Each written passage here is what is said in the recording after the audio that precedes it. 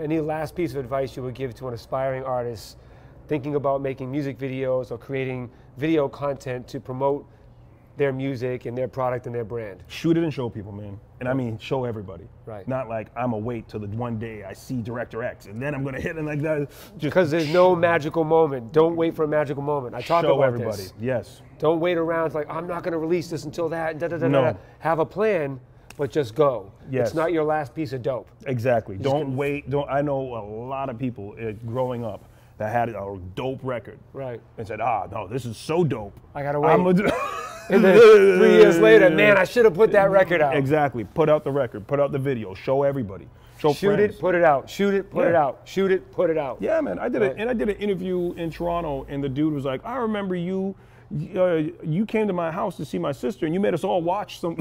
So like, yeah, bro. Like, y'all show people, man. Show people what you've done, and just let that be. And you never know where that's going to lead. And it's not about showing people with a plan, because people can feel when you got a plan. Right. It's just show people because you want to show them your art. Right.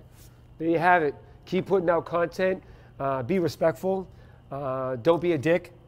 And that's it. You want to be an artist and you want to win big in the music business, you want to put out music videos and video content, it's necessary, it's important, but you got to be consistent. You got to keep putting it out. People are putting out stuff every day, and you got to stand out from everyone else. So in order for people to get familiar with you, you need to do what?